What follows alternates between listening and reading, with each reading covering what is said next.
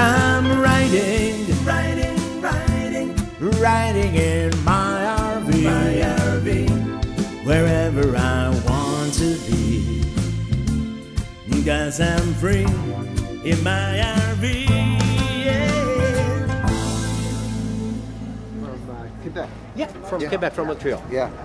Best rally we've ever been to. Well, hello everybody, and greetings once again from the Hershey RV show. And they claim it's the America's largest RV show, and it feels large, doesn't it?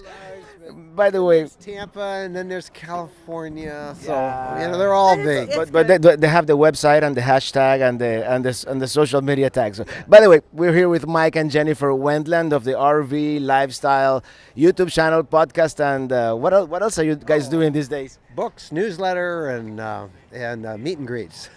You're covering all the bases. Let me tell you, and I've been watching your channel and listening to your podcast for a long time. And what have you seen here at the RV show that you find exciting, innovative, or different? There's been a lot of people saying that the industry's in a decline, and I don't think that's true. I mean, I'm seeing more enthusiasm for RVs than I ever have before at this show.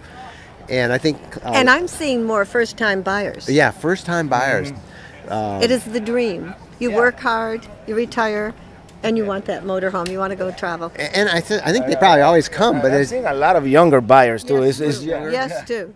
That too. And really cool accessories this year. It seems like I've been noticing all these great bike racks on the back of mostly the smaller, the Bs, and the B pluses. People, and I think that's moving back to a more active RVer. They don't just go sit at a campground for 3 or 4 days and do nothing except, have potlucks. They're out doing stuff. They're kayaking and having fun. They're definitely becoming more of an adventure vehicle. I've seen a lot of these Sprinter 4x4 Sprinters. Also, I've seen quite a few. Well, the problem with a Sprinter is so many of the RV manufacturers that build on them haven't been able to get the chassis because Amazon bought, 30,000 of them? So even now, some of the 2019, 2020 Sprinter chassis are not being delivered to the manufacturers. So they're really trying to do something. We talked to Mercedes people. They said they're getting more of them out. But that's been a big frustration for a lot of these companies that have people who want to buy them, but they couldn't get the Sprinter chassis because the Sprinter's so popular. We love the Sprinter. And actually the price is coming down on a lot of the Class Bs, and I think they are more affordable for the younger buyers. Yeah, and then, like Thor just came up with a brand new Class B. I don't know if you saw the new Thor. It's called the Conquest. It's on the Dodge Ram the ProMaster chassis. Yeah. But it's like a perfect copy of the Winnebago Travato. A perfect copy. Really? I mean, and they admit it. We copied it. We took the best. They added some extra tweaks to it.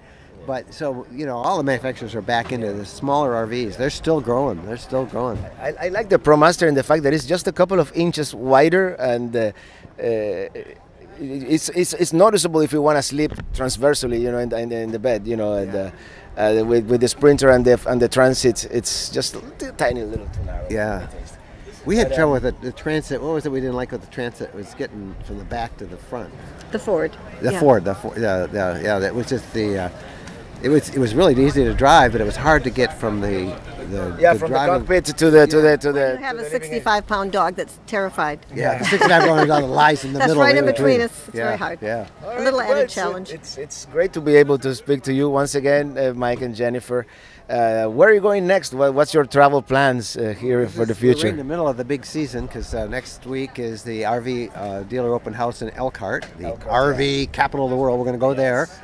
And then after that, we fly out to California for the California RV show. Yeah, it's RV show season from now until Tampa, probably. And then we'd love to do a lot of camp at the end of October. It's our favorite month because we love the colors. Yeah, so I know you like to go to the Upper Peninsula and you camp in the snow. Yeah, why don't you come on up and camp with us this January? 2.5 feet of snow in the Upper Peninsula, you'd love it. I might do that. I've never done winter camping. I just came from there. I actually did Mackinac Island and a little bit of the Upper Peninsula. Yeah, it was great. Really, come camp with us in the Upper Peninsula in January. When third weekend. Go to Mackinac. Or second weekend. You have to spend the night there. And Mackinac Island? At the Grand Hotel. Well, Grand or Mission Point. There's lots of different places to stay, but you spend the night when the crowds go away, and It's Yeah, fun. Mackinac Island is Peaceful, a wonderful place. quiet, the way it's supposed to be. But I still like our winter camp out It's fun. at Tequamanon Falls in January. We got to keep yeah. our fingers crossed to have snow that early in January. I think that won't be a problem the I second hope. weekend in January. Yeah. sure yeah. Yeah. All right. Well, thank you so much for taking the time, and I'll see you on the road for sure. We're big fans of you, Robert, so thank you so much.